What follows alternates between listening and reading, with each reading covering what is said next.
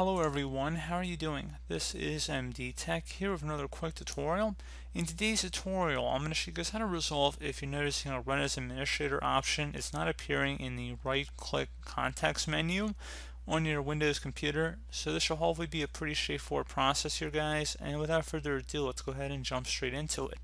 So we're going to start off by opening up the Start menu. Type in NETPLWIZ. Best result should come back with exactly that. Go ahead and just right click on it and select Run as Administrator, or if you can't do that, perhaps you're able to do it here but not able to do it on your desktop, you can just left click on it normally. Shouldn't matter either way. And you want to go select your user account here and then select Properties, select Group Membership, and you want to set it to Administrator, so make sure it's set to Administrator there. If it's a standard user, you'll have to switch it over to Administrator. And once it's done, you just would go ahead and select Apply and OK. And select OK again.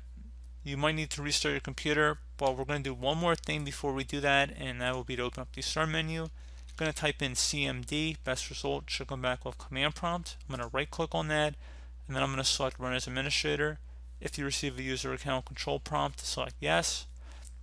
And now into this elevated command line window, I'm going to type in SFC followed by a space /scan now. It should all be one word, that / attached to the scan now part. Hit enter on your keyboard to begin the system scan. It will take a couple minutes to run, so please be patient.